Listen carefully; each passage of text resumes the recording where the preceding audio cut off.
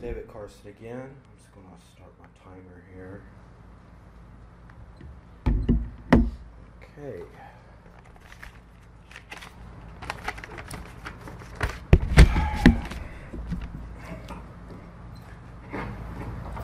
I'm here today to once again talk about nepotism in our local government.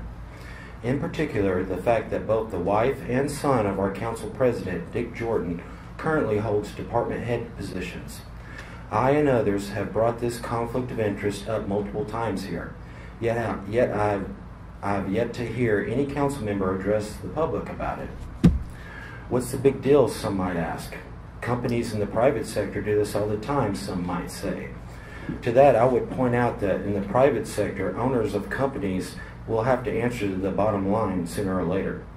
That if positions of authority within the company are given to relatives first, not the most qualified, most likely the company as a whole will suffer.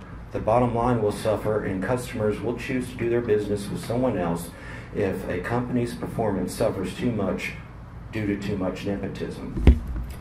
Taxpayer-funded public institutions like this one are another creature altogether.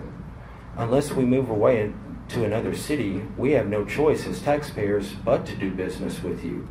There is no competition, and your bottom line gets overlooked because the taxpayers have no choice but to sustain it. It's not like I can opt out of city taxes when I'm dissatisfied with the way my city conducts its business. To top it all off, a city is much more than a business. More is at stake, like the overall quality of life for all its citizens. I do not trust Dick Jordan, or anyone for that matter, to choose the interest of the taxpayers as a whole over the interests of their immediate family members. That's common sense, but apparently needs to be brought up time and time again because this issue is being ignored. What I suggest is a local policy or resolution to be created to address this. Something binding that states no elected official may have family members hired in city positions, especially heads of city departments. Some might point out we already have Alabama State Code 41/1/5 that addresses this. I'm not sure if this state code addresses city councils, but it obviously has done little to deter Dick Jordan from having his wife and son installed as heads of Florence city departments. I think I know how Jordan works around this, mainly by having others like the mayor do the hiring for him. That is why we need something more specific locally to keep elected officials' family members from getting hired altogether.